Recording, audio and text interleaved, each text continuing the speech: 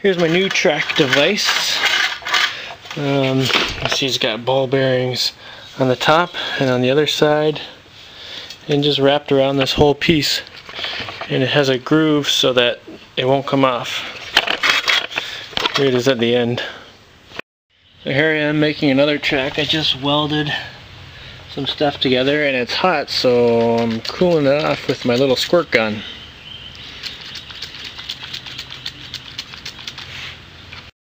So I've ordered some ball bearings, and here it says status, exception, see description below.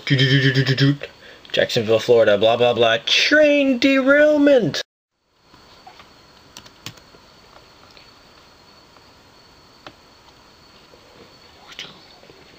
Oh, FBI suspects sabotage those damn terrorists when I get this robot done. Oh wait, July 31st, 2006. Okay, that's clearly the wrong.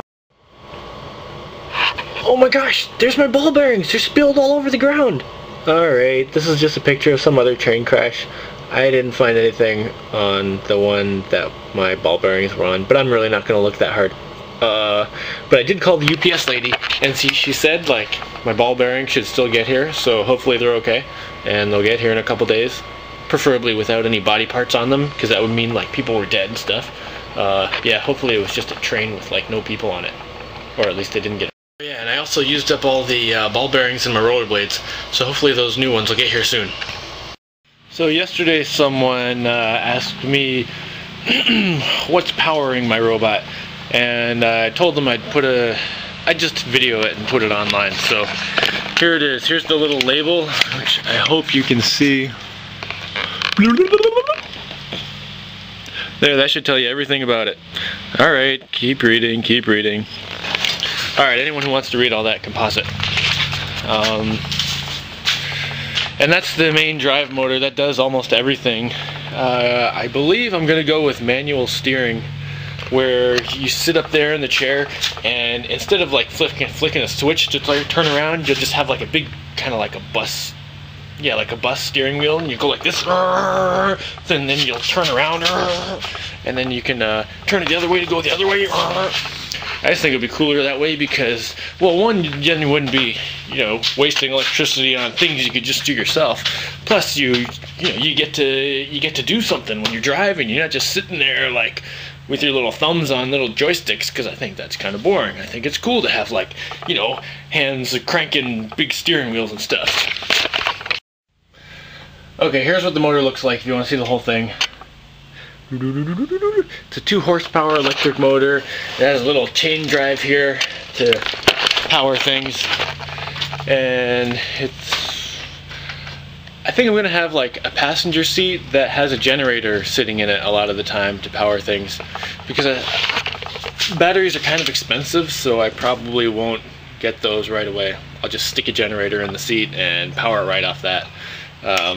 Maybe in the future I will come across some cheap batteries, or maybe someone will be super nice and give me some or something like that. Anyway, back to work.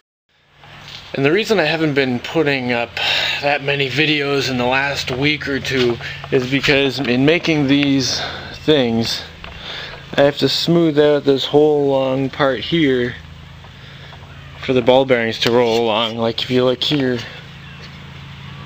ball bearings aren't going to roll on that very well, obviously. So I've been spending a lot of time using the grinder and filing, and it's pretty boring. But just so that no one's feeling left out,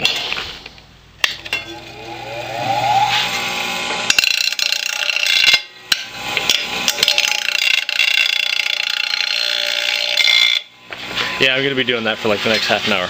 Alright, bye. Of course, before I actually grind it, it's good to make sure I get all the spots, like this spot right here I missed, which is totally too close to the camera to get into focus. But anyway, there's a spot I missed. I'm going to go weld that.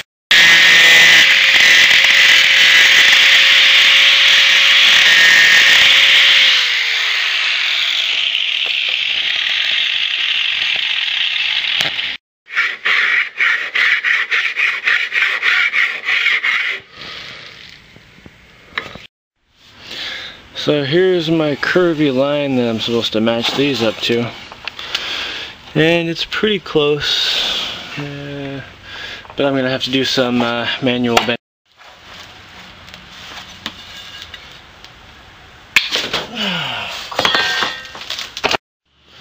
Okay, that's fixed. Let's try that again. Okay, so there's my line and there's my thing. It's looking pretty good. And I actually managed to get the rest without breaking it again.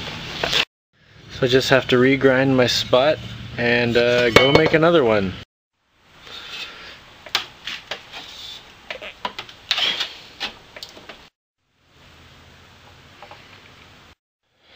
Painted aluminum, not the best, but it was free, which makes it the best.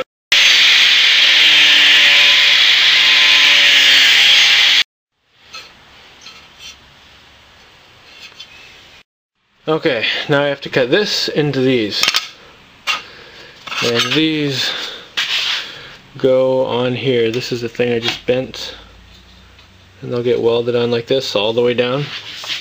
It'd be nice if I had just a big long strip, but I don't. And I've got my saw set up here with a clamp and a thing that's the right distance away and right in there. That'll cut it the right width. But I have to hold it really tight so it doesn't move, so I'm putting the camera down.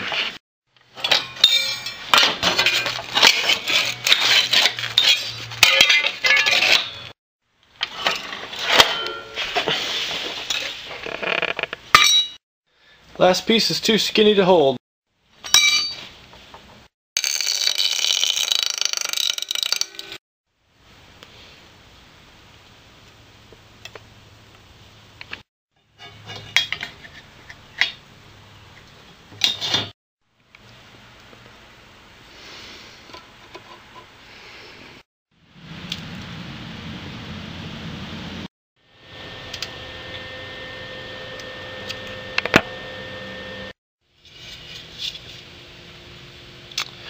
Right at the end here, I definitely ran out of gas.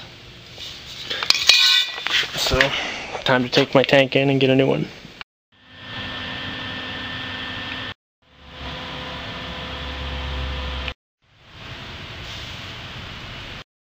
Here's my new tank of argon, and as we can see on the little dials, it's got all kinds of pressure in it. And while I was out, I got more screws. A couple, well, a box of screws and a box of washers to go with my collection of other boxes of screws that are going into this thing. Yeah. Next I'm going to take this thing and grind it down and make sure it's really round. But you've already seen that, so I'm going to do it without the camera.